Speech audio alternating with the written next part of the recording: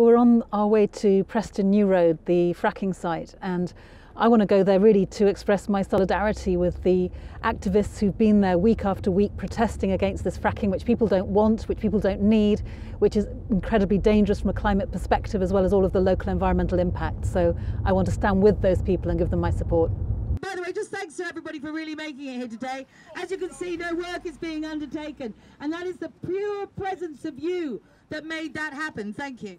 Fossil fuels are not the future. We are here to say that the thing we should be doing with shale gas and all the other fossil fuels is leaving them in the ground.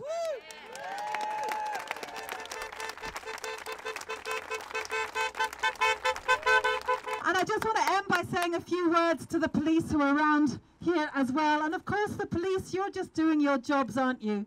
But you know what is so sad to see you doing your jobs having to be up against the will of the local community.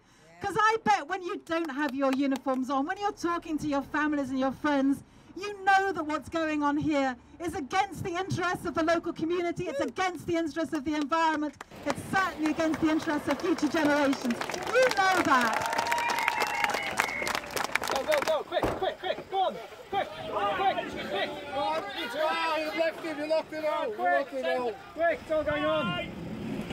I am absolutely certain that fracking can be stopped in the UK, and it will be stopped. And it will be stopped by actions like the people, brave people who are here at Preston New Road today, because they really are in the forefront of the fight against climate change. And I believe that they are changing both public opinion, but also, crucially, political opinion. More and more MPs are looking with dread at the idea of having protests in their own constituencies. They don't want to see that. They are going to be listening more to local people in the future, and that will be because of the actions of people like those who are here today.